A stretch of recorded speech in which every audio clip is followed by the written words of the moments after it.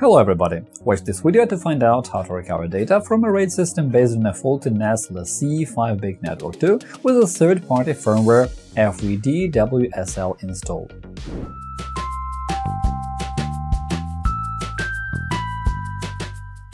LaCie 5big Network2 is a popular network storage system with a RAID feature that provides sufficient safety and fault tolerance for your data storage needs. However, if the NAS device suffers from failure and is out of order, the RAID becomes inaccessible and all the data on its disks is actually lost. In my case, the situation is even more complicated because I have installed the third-party firmware FVDWSL on this NAS. In such cases, it is important to know how to retrieve files from the crashed RAID system. So in today's video, I'll show you the steps required to restore the information from the crashed disk array on a faulty NAS LaCie 5big Network2. We will also explore the variant where third-party firmware is used to provide more advanced options for this network-attached storage. As we know, this NAS model will never boot if you replace its hard disks. The matter is that its operating system is installed on a hard disk, so if it is replaced, the device cannot boot. Restoring the native operating system for LaCie NAS is not easy either, since the manufacturer doesn't provide any software to recover it. That is why in this video you'll see how to install third-party firmware, how to create a RAID, how to configure the network storage device, and what to do if the NAS is down and you need to recover information from its hard disks. For starters, download the firmware. You can find it on the official website. While you're doing that, the NAS should be turned off.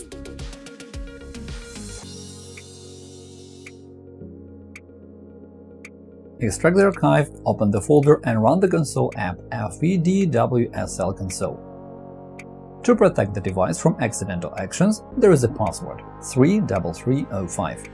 In the window that opens, click on the Action button and select Install FVDWSL firmware from the list.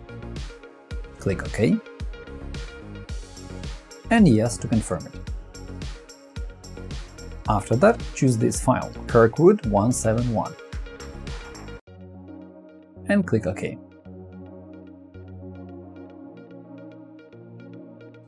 This will start the LaCie boot waiting window.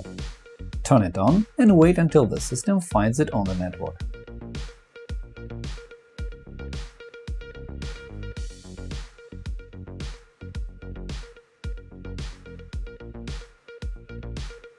As a result, you should get connected to it by Telnet.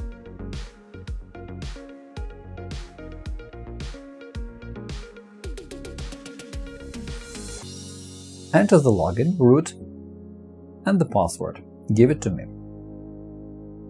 For installation, run this command fvdw-sl programs. In the installer window, choose the first item, Install FVDWSL firmware on hard disk. OK.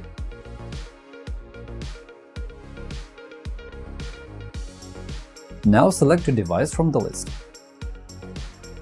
OK. In the window with the warning that all data will be lost, click Yes. Now you need to choose a disk partition style. If your disks are larger than 2 TB, choose GPT partition tables. The installer will ask you if your hard disk capacity is bigger than 2 TB, and I choose No, since my hard disk is smaller.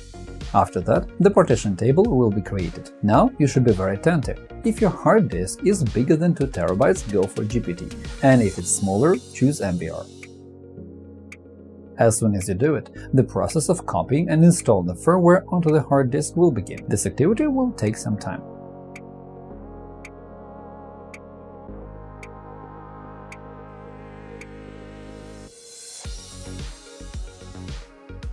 When it's over, restart the NAS by running this command reboot f. As a result, it will be assigned a new IP address via DHCP. To identify it, go to the router settings or use the assistant FVDWSL assistant. The second way doesn't always work. When you know the IP address of your device, you can access from your browser by typing this IP into the address bar. Use the default credentials admin NAS and the password admin. Now your device can be configured. If you have installed an earlier version of the firmware, it's recommended to update it, because it may lack support for some features including creating a RAID system. To update it, access the section of Firmware Update and click on Update Firmware via FVDWSL server, latest version. If you encounter an error 200, download the update file from the website and install it manually. Go to the website and download the corresponding patches and update files. You can also find detailed guides for all versions of updates.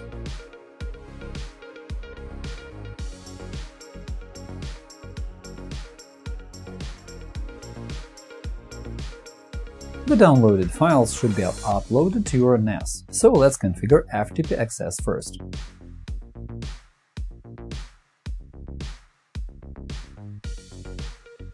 For starters, let's add a user.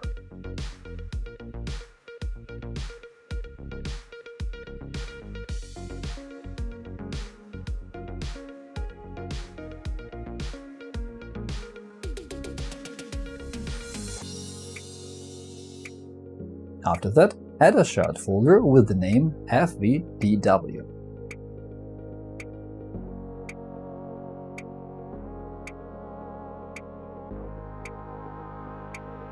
Enable the FTP server.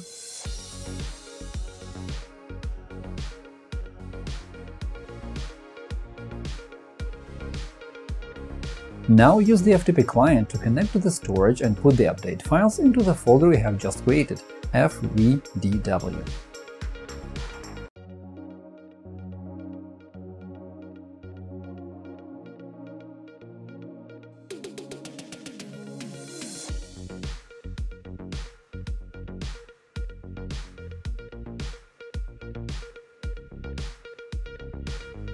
After that, go to the web interface and open the section Firmware Update.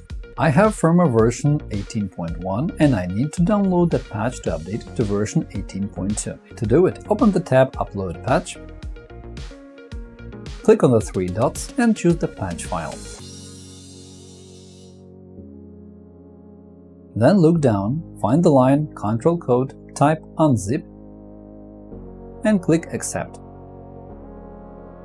When the installation is successful, the operating system shows you this window.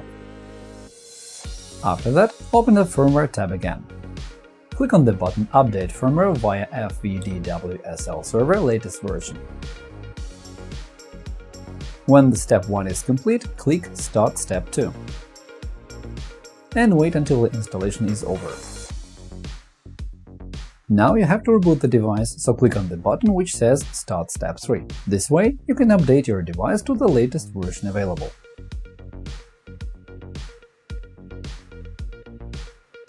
After the NAS boots, you can see that the version has changed, and now you can start building disk array.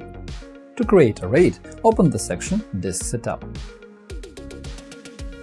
As you can see, I have only one active disk at the moment, and if you click on the button Make a RAID volume, other disks can't be added. They should be initialized first. Look down to find and click on Initialize hard disks, select them,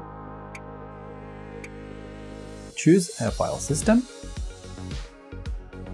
and click Accept. Then OK.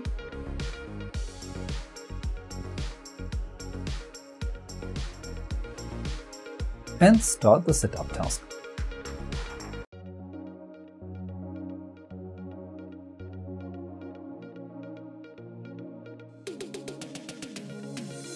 When it's over, restart the NAS. As you can see, now the disks are active. Click Make a RAID volume. Give the volume name, select the volume type, choose the disk it will include and the file system to be used. After that, click Accept. Then OK.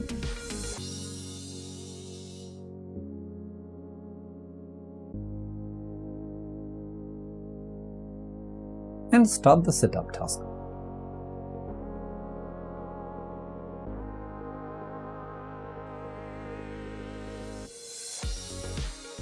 When this process is complete, restart the NAS.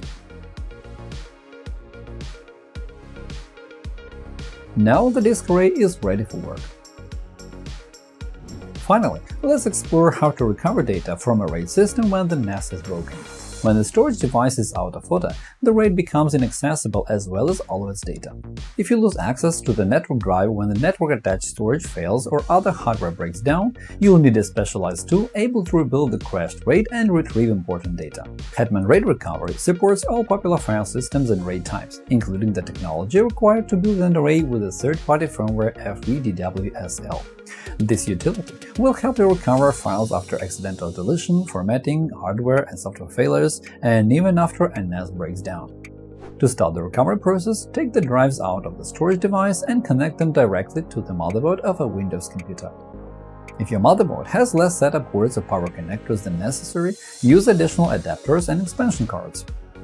Also, depending on the RAID level, you can exclude 1 or 2 hard disks from the array. For example, RAID 5 retains operability if one of its hard disks is missing. When the hard disks are connected and the program starts, it will automatically scan the disks and rebuild the damaged RAID. Below, you will see the array properties. To get more detailed information, right-click on the array and open its properties. In the RAID tab, you can view more data, including the hard disks included into this RAID. To search for lost files, right-click on the identified volume and choose Open. After that, choose the scan type – File Scan or Full Analysis. If the NAS is down, but the program manages to rebuild the RAID correctly, a fast scan is enough. If the program can't find the required files, then go for Full Analysis. To do that, go back to the program's main window, right-click on the volume and choose Analyze again, Full Analysis, specify the file system for this disk, and click Next. After that, open the folder where the lost files used to be. This program retains the entire structure and file names, so it will be easy to find the required items and you can use the preview window to see their contents. The preview option is available for photos, documents and videos. The files that have been deleted earlier are marked with the red cross. Select all the items you want to recover and click the Recovery button. Specify where to save the data, choose the disk and folder. Click Recovery and Finish. You will find the recovered files in the folder you have chosen. Also, this utility lets you create a disk image by clicking on Tools, Save Disk, and then perform all recovery operations with that image. As a result, the utility managed to rebuild the crashed RAID with the available hard disks and helped us to restore all the files remaining on the hard disks as well as the items which have been removed before. In some situations, the program may fail to rebuild the RAID automatically. It can happen when the service information on the disks is erased, so the program cannot identify parameters of the crashed RAID. In such cases, the RAID constructor with a manual build feature will help you. This tool will save the day when the disk beginning is erased, together with the information about the array parameters. If you know the array parameters, start the constructor. Choose Manual mode. Next. Specify the array type, block order and size.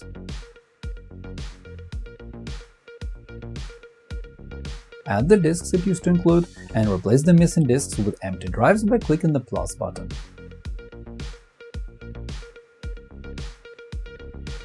You may have to specify the offset, which tells you where the beginning of the disk is located.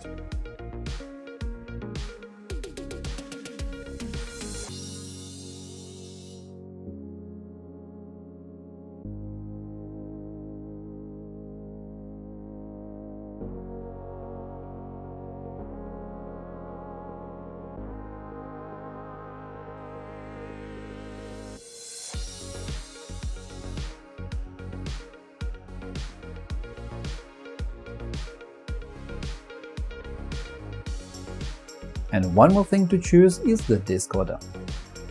When you give all the parameters you know, you will see your RAID, and if all information is correct, you will see its folders here. Fill in all properties and click Add. After that, the RAID system will appear in the Drive Manager. Now start the scan.